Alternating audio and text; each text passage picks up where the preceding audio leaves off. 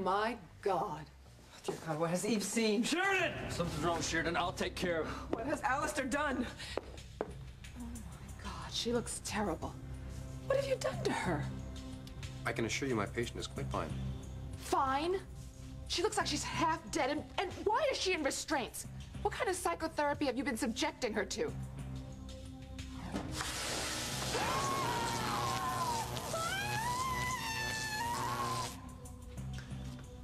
I hardly owe you an explanation, Dr. Russell. In case you've forgotten, I am head of psychiatry at this hospital. My methods are entirely appropriate, sound, and moreover, none of your business. Oh, and just for the record, I have not received one word of complaint from the patient's husband or her father.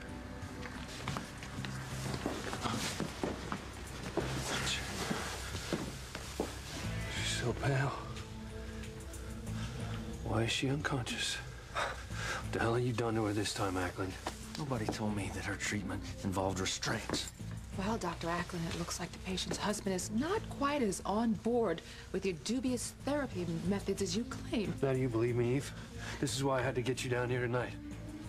I want the patient transferred out of the psychiatric ward immediately. I'm afraid that's impossible without consent of the next of kin. Tell him, Antonio.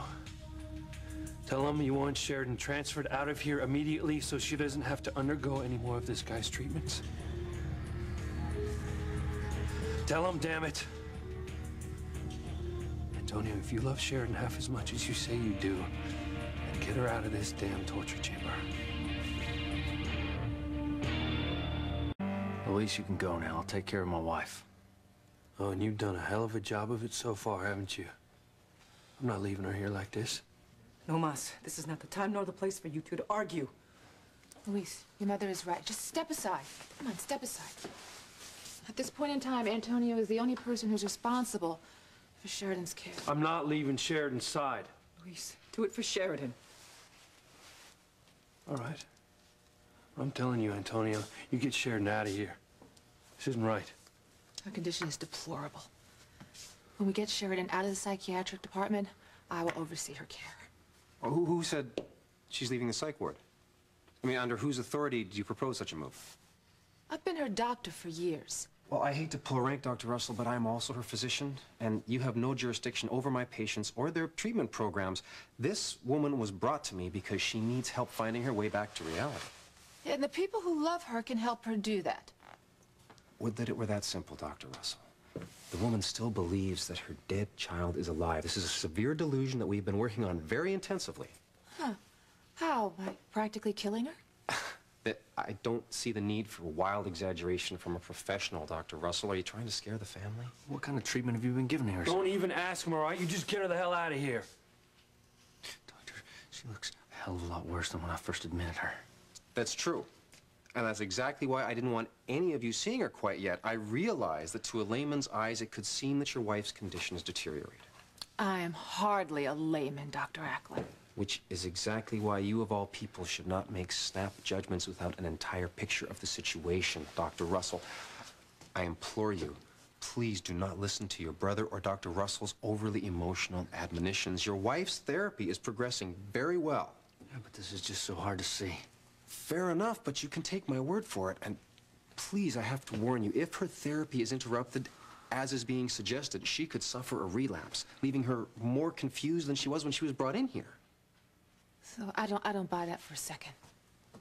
Well, then, it's good that I'm the physician in charge of the case then, isn't it, Dr. Russell, rather than you. If your wife is taken from my care, she may never recover, much less realize that her baby is gone, or some of the other facts in her life, where she lives, who she is, even who she's married to.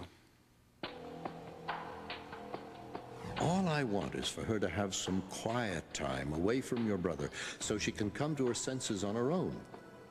Mark my words, when it's time for her release, it's you she'll come home to, not your disloyal, manipulative brother.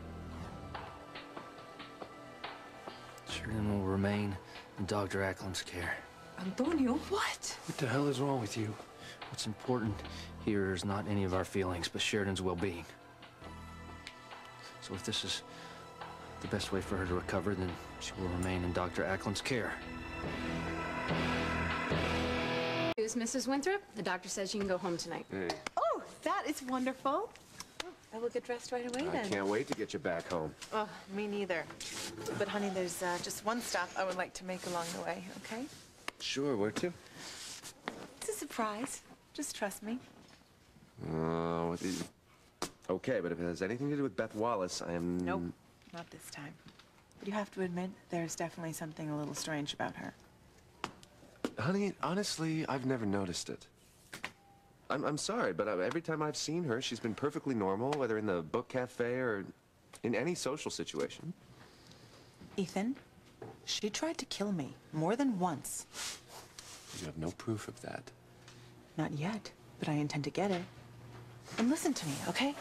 It all makes sense if you just accept the premise that the baby that Beth is trying to pass off as hers and Luis's is really Sheridan's. Honey, as much as I love Sheridan, I don't buy it. Neither does Luis. And frankly, I'm surprised that you're giving Sheridan's fantasy any credence whatsoever. Just think about it, okay? Both babies were presumably born at the same time. Nobody's ever found the body of Sheridan's infant, and more than that, Beth's baby has bonded in the most incredible way to Sheridan and vice versa. He won't even eat unless she's nursing him. Now, how do you explain that? I don't know. I'm a lawyer. I'm not a doctor. If Beth is hiding something about her baby, then I intend to find out what it is, which is why my appointment with Dr. Culver is so important. Okay? Okay. So, would you mind getting me my coat? I think it's in a closet in the hall or something. No problem. Thank you. I can't envision anything more impossible or tragic. Knowing that choosing one man will surely break the heart of the other. No wonder she became so drained and finally just gave up. She couldn't deal with the untenable situation for even one more day. You know, people who say that you can't love more than one person at a time are wrong. They're just wrong. She's coming too. Thank goodness.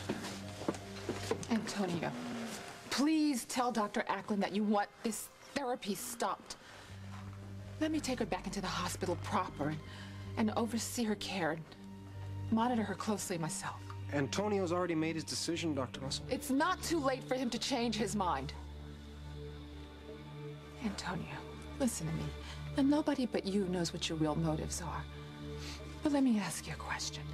If Luis were not part of the mix, and if you weren't concerned about who Sheridan would choose when she regained consciousness, what would you do to help Sheridan then? Antonio, if you're not going to listen to me, then listen to Dr. Russell. Luis, let your brother make up his own mind. Antonio, I honestly think it's the best thing for Sheridan. All right, then just do it. Just take her to a regular hospital. I just want her to get well. Thank you, Antonio. You're doing the right thing. Doing the right thing for Sheridan, not for you, Luis. This is insane. This woman should not be removed from psychiatric care. I intend to file a complaint with the Medical Review Board. You do that, Dr. Ackland. Because I intend to take photos of your patient in her present state. I'm sure the board would be more than interested to see them. Mr. Lopez Fitzgerald, I implore you. Forget about it. From now on, Sheridan is in Dr. Russell's care.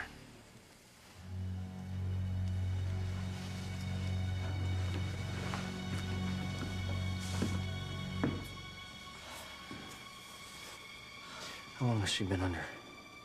Well, it's very hard for me to tell.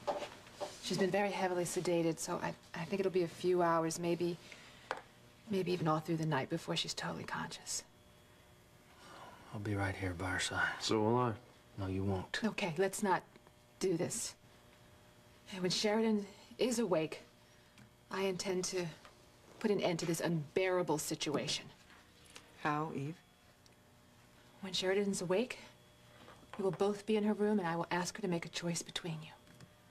That way we can put an end to all the questions and all the tension that everybody has been suffering through, especially Sheridan. Are you both in agreement with that? Yeah.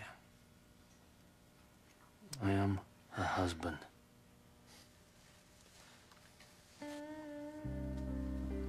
You know, a woman's heart is a very delicate thing. She often loves so much that she doesn't handle it very well. And then she just has to pray that she's making the right decision.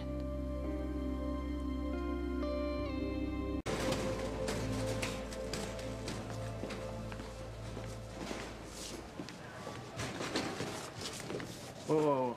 Sheridan doesn't need everyone crowding around her while we're trying to get her settled. He's right. Everyone should just wait out here. I don't want Sheridan to feel overwhelmed.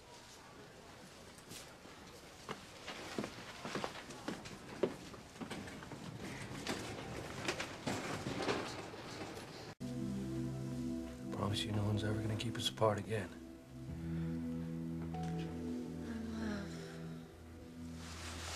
That's right, I'm right here, Sheridan.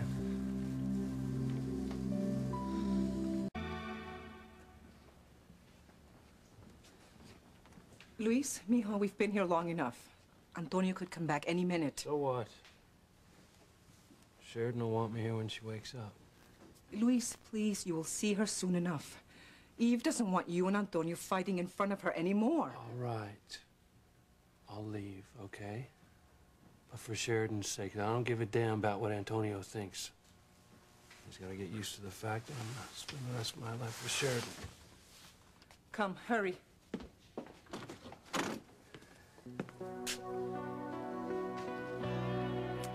Oh, God, it's too late.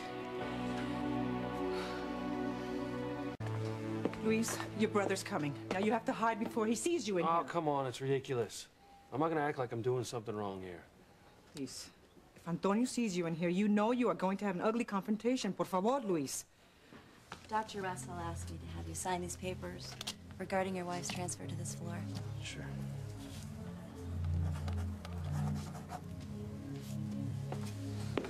Luis, let's go before he sees you in here. All right, all right. I'm telling you, I don't like all this sneaking around.